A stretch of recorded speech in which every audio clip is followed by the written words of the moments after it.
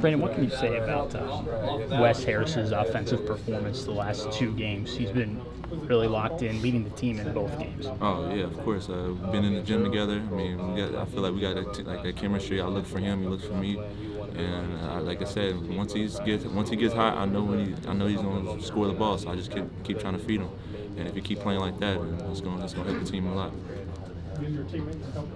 What did you guys take out of this win today? Obviously a pretty tough opponent there, and they put it to you guys a little bit.